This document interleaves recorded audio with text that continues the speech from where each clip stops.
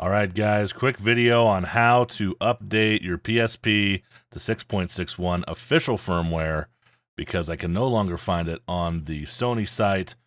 Go over here to GBA Temp, and here is a link to the PSP 1000, 2000, 3000 official 6.61 firmware.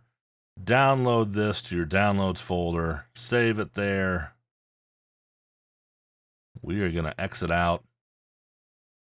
Go into your downloads folder and unzip the file or extract the contents. This is a WinRAR file.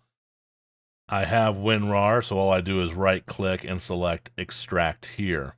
And now I have the contents. I'll delete that zip file. And go ahead and connect your PSP to your PC. I use a mini USB cable. You can also use the card adapter as well. And it should pop up here. Wait for it. There we go. I like to drag my folders to the sides of the screen so they snap in like this. Okay, so in Downloads, select the PSP folder, go into the Game folder, and there you will see a folder named Update.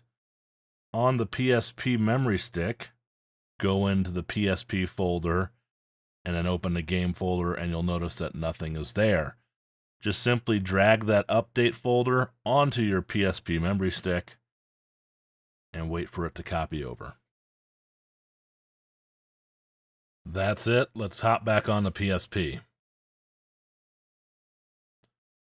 All right, so scroll left to the settings. Down here in System Settings, scroll down to USB charge. Leave this on. Or if you have an aftermarket battery, turn this off. Also turn on USB Auto Connect. And just to show you in the system information, we are in version 6.60 and we are going to upgrade to 6.61, which is the latest official firmware, probably the last official firmware for the PSP.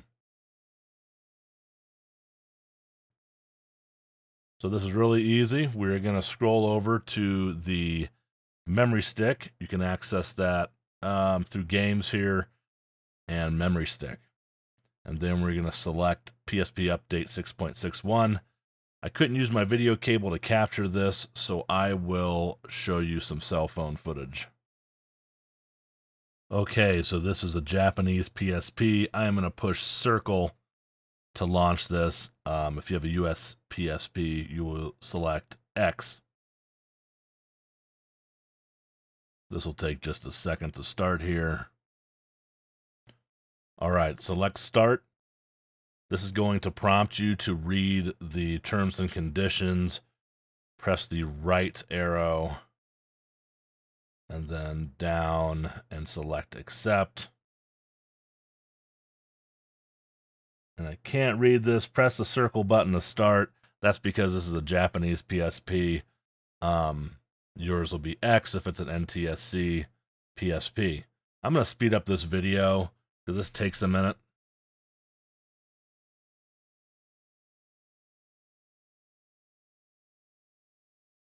All right.